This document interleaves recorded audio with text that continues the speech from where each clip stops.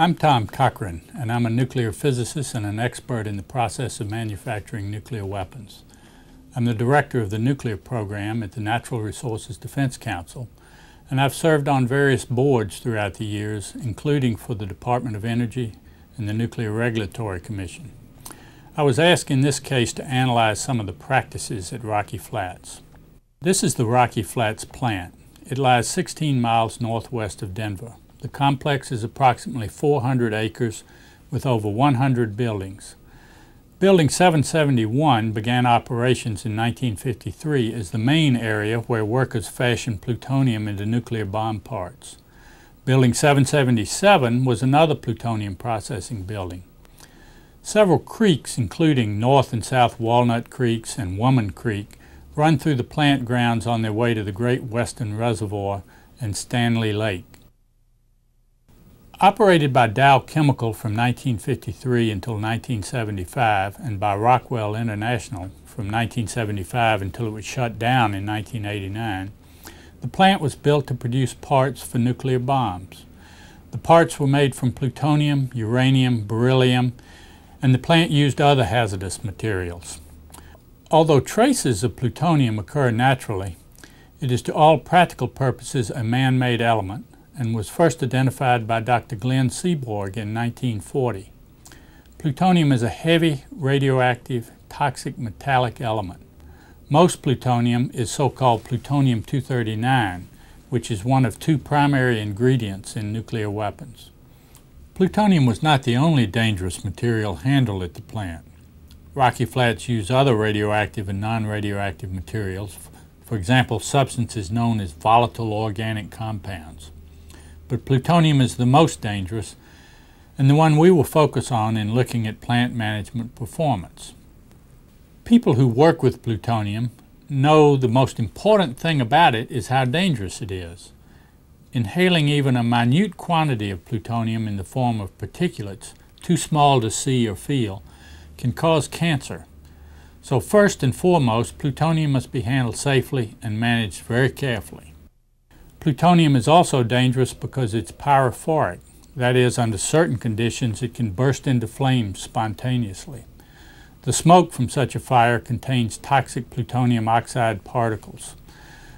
Plutonium is more likely to ignite when it's in the form of metallic dust or filings.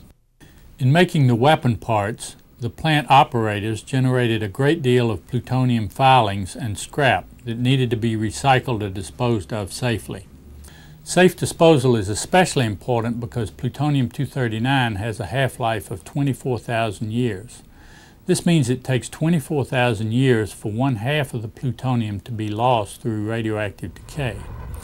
If plutonium from waste or a fire gets into the environment, it's not going away. Some of it could sink into the soil and some could be blown around by high winds, but it'll still be there and it'll affect people for thousands of years. Plutonium is very hazardous for another reason. If too much of it is brought together in one place, it can initiate a deadly nuclear chain reaction. The amount of plutonium it takes to cause an event is called a critical mass, and the resulting nuclear reaction is called a criticality event. Such an event could irradiate and kill people close by. Exactly how much plutonium causes a criticality event depends on the shape and density of the plutonium and what other materials are nearby. If it's in metallic form, as little as 2 cola cans of weapon-grade plutonium is enough to cause a criticality event. In water, it can take as little as 1/10 as much. Criticality is another reason why it's very important to control plutonium carefully, to be sure that too much plutonium doesn't accumulate in one place. The fact that it takes so little plutonium to cause a criticality event is one of the primary reasons it's used in nuclear weapons. A bomb can be made with less than 10 pounds of plutonium. It's very important to keep meticulous track of every bit of plutonium so one can be confident it hadn't fallen into the hands of terrorists or hostile foreign governments. If you were running a plant that worked with plutonium, even in 1953, you would have known all this.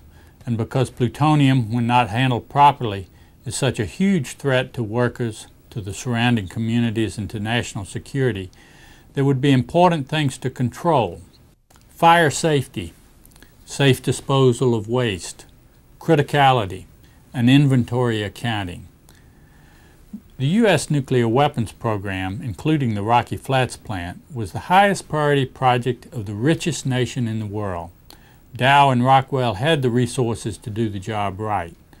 Let's examine the performance of Rocky Flats management in each of these four key areas. There were tons of plutonium on site at Rocky Flats, and tons passed through the plant every year. With that much plutonium around, a fire is a huge threat. A fire could cause a major release of plutonium into the surrounding area. Rocky Flats had many small plutonium fires every year. Any small fire can get out of control, and in 1957 one did. A huge fire erupted in Building 771, and it took over 13 hours to put it out. It was made worse by the fact that the building wasn't built to slow the spread of fire, and materials used in production areas were flammable, adding fuel to the fire and making it harder to put out. The 57 fire was a very serious incident. Documents show that fire experts studied it and told Rocky Flats management what needed to be done to improve fire safety. But Dow adopted only some of these suggestions, and some of those it did adopt, Dow undid later. Meanwhile, bomb production was increasing. More and more plutonium was used. The plant was even less safe now than it was in 1957. A partition put between two plutonium processing buildings to act as a fire break was removed, so the building was more vulnerable to fire. Another big problem had to do with the hundreds of glove boxes where employees worked with plutonium. Fire often broke out in these boxes, and they contained heat sensors to alert operators to fires. In the late 60s, material was added to the glove boxes to better shield workers from radiation. The shielding, made of a plastic called Benelex, was placed on top of the heat sensors. This configuration prevented heat transfer to the sensors, making them nearly useless in detecting fire. It would be like putting your home smoke detector outside of your house. Unfortunately, the Benelex shielding was also highly flammable. In 1969, another big plutonium fire erupted, this time in the glove boxes in Building 776. It developed into the largest industrial fire the United States had ever experienced. Even though many fires previously had broken out in Building 776, only one person was on duty in this building at the time of the fire. The fire had already spread before it was discovered. A building loaded with plutonium and containing hundreds of tons of flammable material burned out of control. Several hours into the fire, firemen noticed that the roof was getting soft and began to water it down. Had the roof collapsed, containment would have been totally lost, and plutonium-contaminated smoke released to the environment. This would have been a disaster of major proportions. According to the AEC, only the heroic efforts of the firefighters limited this burning. In hearings before Congress, a senior AEC official reported that had the fire been a little bit bigger, hundreds of square miles could have been contaminated, and the cleanup costs could have been astronomical. Some plutonium was, in fact, released from the building during the 1969 fire, although people disagree in their estimates of just how much.